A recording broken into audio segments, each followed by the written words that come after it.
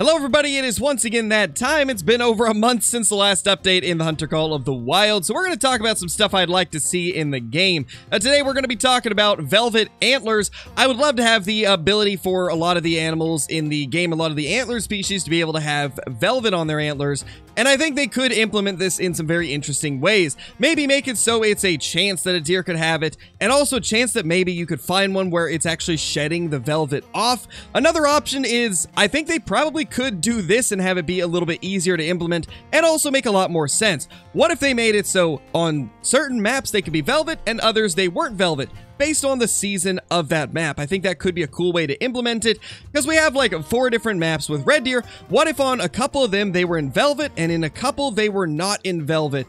I think this is something that could work, but you know, let me know down in the comments what you guys think.